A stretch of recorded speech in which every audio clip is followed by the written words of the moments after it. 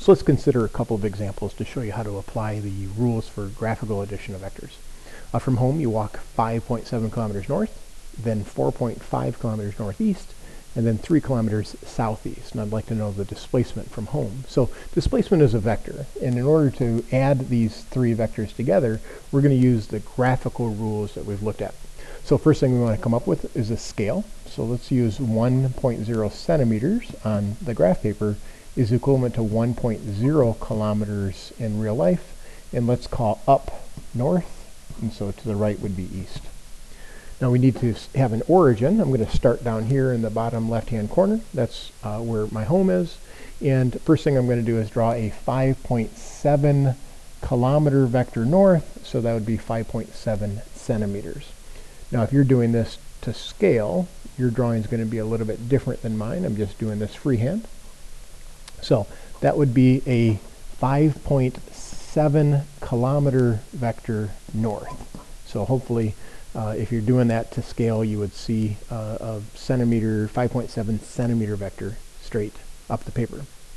Now next I'm going to draw a 4.5 kilometer vector northeast. Well, I'm going to take my protractor and place it like so, and northeast would be at the 45-degree mark, and then I'm going to draw a 4.5 centimeter vector this way. Let's label that as 4.5 km. Northeast, and then finally to draw my 3 kilometer vector southeast, I'm going to take my protractor and sort of turn it upside down here, find the southeast direction, and then draw a 3 kilometer or a 3 centimeter vector this way. Let's call that 3.0 kilometers southeast. So if I want to determine now my resultant from home, that's going to be represented by this vector that spans from the beginning to the end. I'm going to draw that as a dashed line. It is a vector, so it has a magnitude and a direction. So that black arrowhead on there indicates that it's pointed sort of northeast. If I want to get the magnitude now, I can measure this length. So when I measure that length with a ruler and is drawn to scale, I would see that it measures about 8.5 centimeters. Well, my scale of 1 centimeter being 1 kilometer would mean that that's 8.5 kilometers. And then I need to measure an angle. So I would choose this angle here. When I use my protractor, I see that that angle is about 52 degrees. So I could label that vector as 8.5 kilometers at 52 degrees. And that would be north of the east direction. So of east, I'm going 52 degrees towards the north. Now I could just as well have described that angle. I'm going to call that beta. That angle would be the complement of 52, so that would be 38 degrees. And so I could have just as easily said that that vector was 8.5 kilometers at 38 degrees east of north. Now if your numbers are not exactly the same as these, that's just because graphical drawings sometimes suffer from a little bit of inaccuracies. So first we're going to learn how to do things graphically, and then we're going to go ahead and make it more mathematical so that we can get exact answers.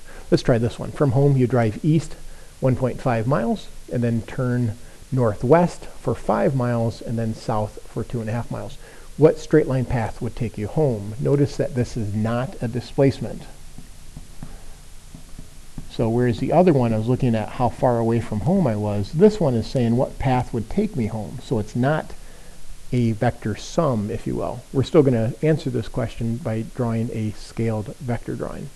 So I'm giving you a scale now of 1 mile is 2 centimeters. Another way to say that is 1.0 centimeters is equivalent to 0.5 miles. Let's call north up the paper, and so east would be to the right. And to draw this, we're going to start somewhere, I'm going to say down here. Okay, and first thing we're going to do is draw a 1.5 mile vector east. Well, that would end up being 3 centimeters long. In order to use my scale, 1.5 miles would require 3 centimeters here to be able to draw that vector. So this would be 1.5 miles east. Next, I'm going to turn northwest. So I might take my protractor here and now draw a, let's see, 5 miles would be 10 centimeters long. And I'm going to draw that at a 45-degree angle from here. And again, yours is drawn to scale, mine is not. So this would end up being 5 miles northwest. And then finally, the last vector I'm going to draw is straight down. 2.5 miles would be 5 centimeters this way. And so 2.5 miles south. Now, my answer to this problem is not a resultant. I'm not going to draw a vector this way. I'm asking here what straight line path would take me home. So I'm actually interested in this vector. I'm not going to draw it dashed. This is not a vector sum. That purplish vector that I've drawn there has a magnitude, which I could measure with my ruler, and it has a direction, and that direction would be pointed sort of southeast here.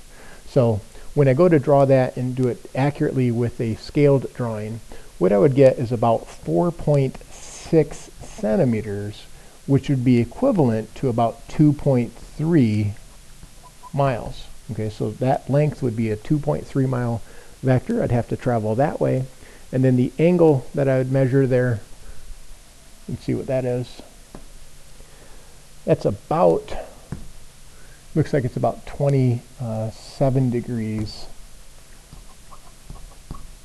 That would be south of east.